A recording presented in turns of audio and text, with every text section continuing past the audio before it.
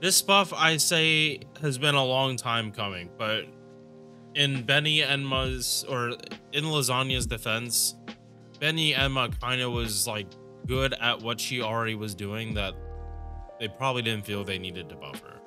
But the game is at a point in time where a character like Beni-Enma is just too slow and a little too unwieldy to start with, whether from 50, from 0, however you're playing.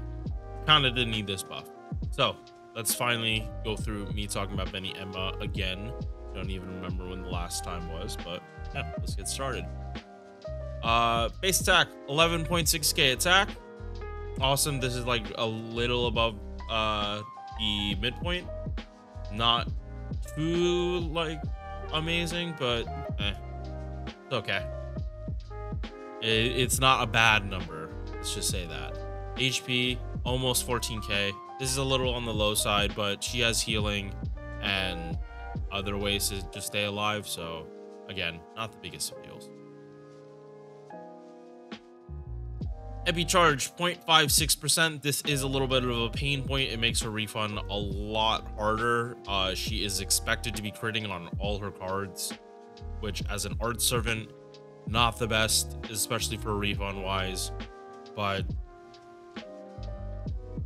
I don't want to be saying could be worse. I really don't want to be saying worse with these reviews, especially when we're talking about 5-star. But based on most teams you'd use with Beni-Enma, like, you shouldn't be hurting for refund that much. It's not going to be pretty. You're supposed to be face guarding too. Like, this lets her do farming now. It doesn't mean like she has to be doing farming. Yeah. Okay number. Star gen, a little above average for sabers. Lawful good alignment. Not gonna go too in depth in traits. Hit counts, 6 hit, quick guard, awesome. For mighty chains, this is just good. I don't know about mighty chains with the MP. I think there are a lot of better options you can do. Although if you want to throw in a buster card and to get the full chain bonus, like, you'd want to lead or end it with buster card. But if you have arts cards with Beni-Enma, you should be clicking the arts cards. Like, you shouldn't actively be going for brave chains if you can choose something else. All right, so Eye of Mine false was, and Eye of Mine true, but I believe it's especially more common with false so far. Let's double check real quick. This is a skill that wasn't buffed for like the longest of time. No one that had this skill ever got it buffed. Then last year, Assassin Cheeky was the first one. And it's not just for rank A. I believe it's for every single Eye of Mine false. The ones that had it the strongest were the ones that got it buffed before all these other units. So this skill, like tactics, like charisma, is now officially up for getting buffed. And you see here, Okita, hell, the Regan himself might get his Eye of the Mind buff, because there is a 1-star assassin that is able to get buffed. Who knows? It could be the Regan himself. But this buff gave her 30 battery and 30% arts. She didn't have either of these. Well, she had the battery, it just was 20, and 20 is a very awkward number for charge. But now she has 50% battery in her own kit, and a card buff she did not have. Is this the most amazing buff? No. Does it need to be like super cracked? No. Like, she just does more damage. She refunds better than what she did before. That was a big pain point for people. And now it's slightly fixed. I'm not gonna say that this changes everything, because it doesn't, but it does help. It definitely helps. Second skill, 20% defense down, 30% crit chance down, MP seal, and a slight heal. If you get upset at Beni-Enma because she heals the enemy, like, this is like 1,000 HP is like the difference of you absolutely min rolling and then you just min rolling. Like, this rarely ever. The only time 1,000 HP matters is when you don't kill someone by 1,000 HP. That's the only time it matters. As they're at full HP, who cares if they heal? They didn't gain any HP. This skill is not the best, but only in terms of farming. Like a CQ, this is awesome. Because you just, like, they don't get gauge and they're just gonna take more damage. Pair this up with like Tomo, just bring the cooldown of this down from 6 turns to like 4, and you have like really good uptime on this and on this, because both of them are 6 turns. So as long as you're popping them in the same turn, your cadence with Tomo isn't gonna change, which is something you have to consider when cooldowns are different for skills, especially with the cooldown reduction. The cooldown reduction append skill that we now have.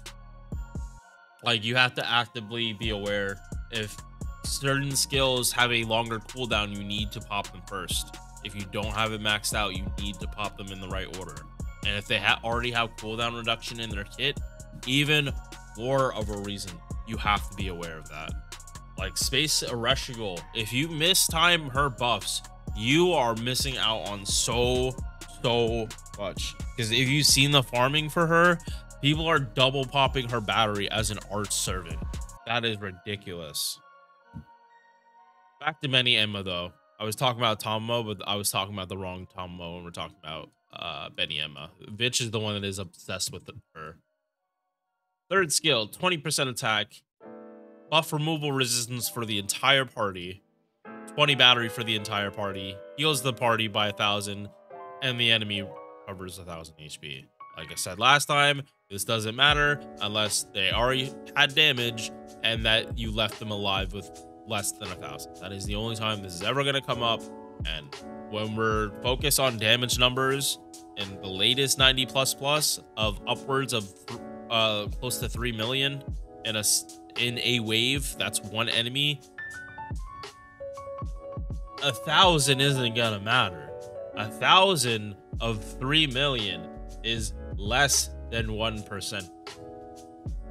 I believe it's like a third. It's either a third of a percent or a 30th of a percent. This was a demerit when HP pools maxed out at 200,000. This doesn't matter when the enemy has 3 million. Back to this. Back to the passives. Also 6 turn 2. Debuff resistance 20%.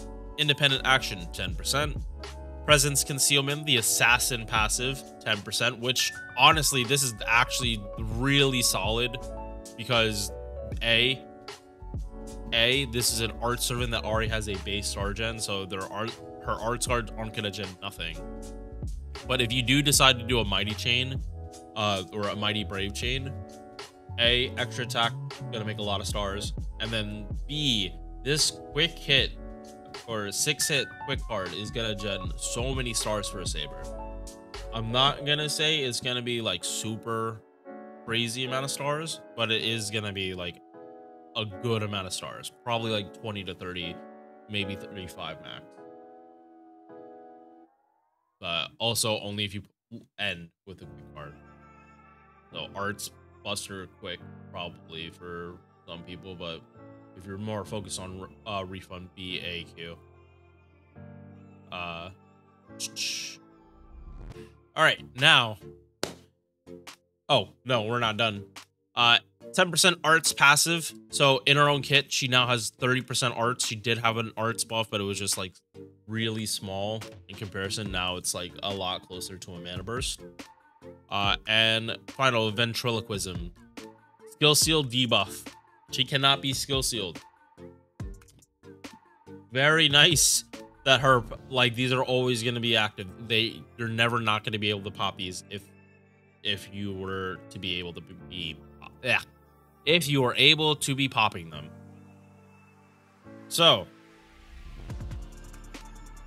and I'm talking this morning, they had a blog post that says all serving coins that have ever been spent for Grail casting are being refunded, along with grails that if you could have made them, you'll get them. So people that spent serving coins in the past that had multiple copies and burned it because the game said you're not going to need these serving coins anymore, you can just burn them. People are going to have more options. If they were in tight spots, they're going to get out of those tight spots. But for Beni-Enma, which skills does she, or which append skills does she want? Does she need mana loading? With a 30 and a 50, I don't think she absolutely needs it. Does she want it? Yes. Does she need it? No.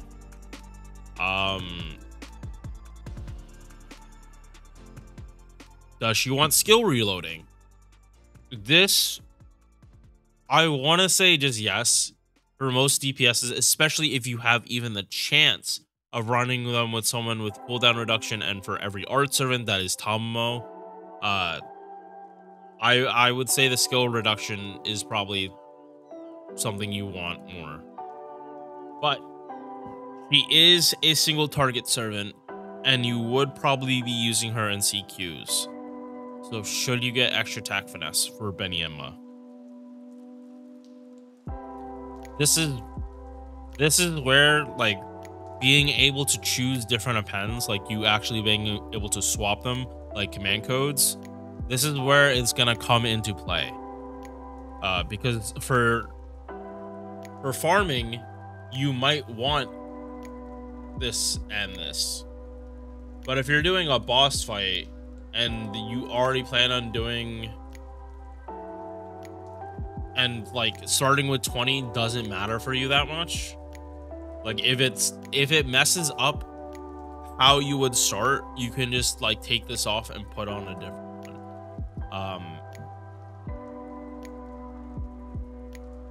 I think in general for a lot of characters, this is probably gonna be like this, and mana loading are probably going to be the defaults pretty much only. Oh, it's called skill reloading. Okay, yeah, that makes a lot of sense. Anyway, it's either going to be between mana loading and skill reloading, especially for farmers. If they're DPSs, you have more options. Beni-Enma, did she want the crit damage? Yes. Does she need it? No. You can give crit damage is a very abundant buff. Unless this changes the base amount of crit damage that Beni-Enma has, and then then it goes to the crit damage formulas. Like with any extra buffs, that is a completely different story. Like if this changes your base crit multiplier from 100% to 20, and then that becomes your new base.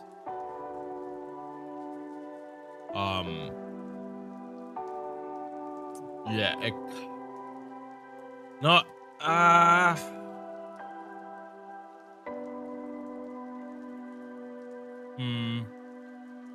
Like, I think in math terms, it doesn't even matter. I think in math terms, it wouldn't even matter whether this was happening, because this is just percentage scaling in the first place. Because you're always multiplying. Yeah, I think append 3 is probably going to become the most useless if it's not already, especially for berserkers. No one is going to even humor unlocking third append. Yeah, I'm getting stuck here too much. TLDR, because Beni-Enma now has a built-in 50, she doesn't need mana loading. As a DPS, she'd probably want extra attack, and depending on her team, you probably want this. So those are out of all this incoherent mess, you really can't go wrong with these three. But again, it depends on what you plan on doing with Beni-Enma. And her MP is kind of the reason I lean more to her at least having extra attack. Because the only thing about her MP is she gives herself 2 different power mods. One for chaotic, one for evil. They last for a turn, and that means that you carry it over to the extra attack. Extra attack gets buffed. It already has better scaling. It will already do more damage, more refund, more star gen. Stacking this on top of it, because they should be multiplicative buffs. These should multiply to make extra attack hit so fucking hard. Like, this is, if you don't have any power mods when you like extra attack, like, this is almost going to double your damage for how hard an extra attack can hit. If the enemy is chaotic, it's only 40, and if they're only evil, it's 40. But if they're both chaotic and evil, it is a total of 80%. No, I probably just said that, but just wanted to fully clarify it. And yeah, that is a lot of power mod. If you go for higher overcharge, it's not the biggest jump. Overcharge with Beni-Enma kind of doesn't matter that much. It's a very small increase. And usually isn't gonna break the bank. Yep. All right. Mats, they don't look too bad in my point of view, and yeah, no, these Beni-Enma is tame. She is tame for a 5-star. The one gold mat she needs is for her ascension. She doesn't need gold mats yet, outside of that. She does need it definitely more on the appends. There are 3 different gold mats, and not a small amount of them either. But I unfortunately have seen way worse. I've seen far more egregious level up requirements. Bond CE, 15% power mod against chaotic, 15% against evil alignment.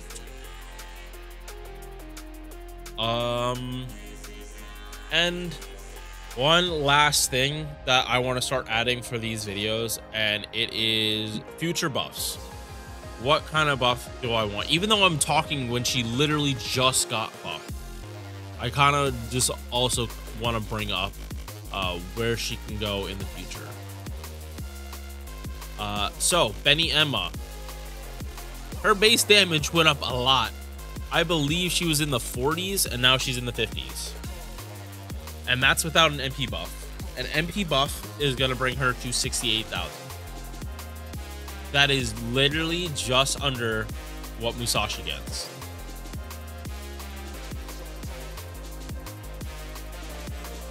So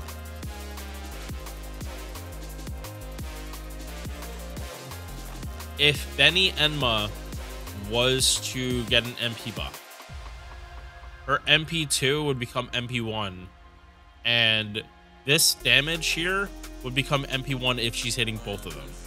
Well, like, yeah, hitting both of them on MP1 or without the buff is almost equal to hitting one of them with an MP buff. And that's not even counting if they add other buffs too, because he doesn't have normal effects. It's only power mods. Miss brought this up in his breakdown today, or his buff breakdown. If Beni-Enma isn't hitting niche, she's not gonna do that much damage. It's right now, it's definitely not wet noodle damage. This is still higher than most like her competition by a good 20%. Like 25% of 40,000 is 10,000. So she is a good 25%, hitting 25% harder than her other competition like Saito, the Trunk Sisters, Medusa, Dioscuri. Yeah, like literally her competition, she just went up. And unlike a lot of the other servants, they do not have power mods to like bump their attack as high. Because of that, I don't think an MP buff is very likely. And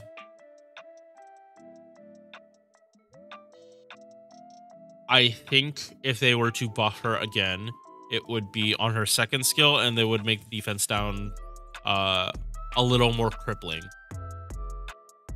Yeah, no, I think it'd be a more crippling. And hell, they can up the healing received as the demerit, as if they make this like more of a crippling debuff skill. Okay, so should you be summoning for Beni-Enma? It really depends on what you're doing.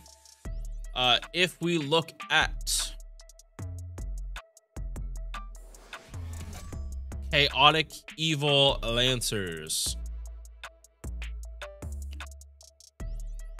I mean, it's not zero. She does have like full niche cases, and one of them is a Reshgul.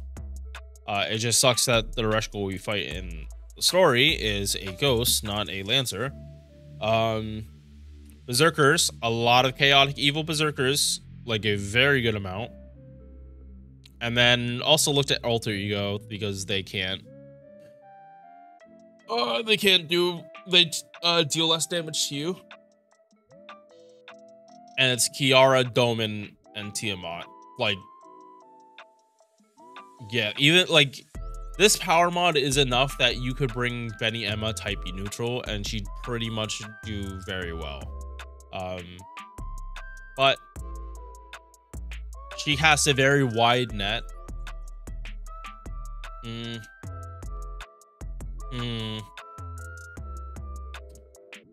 Right now, like, if you're looking for a farmer, Beni-Enma is not it.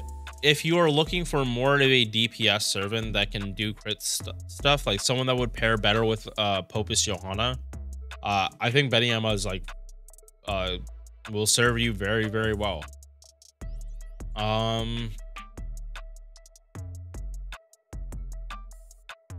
Yeah, I like this servant.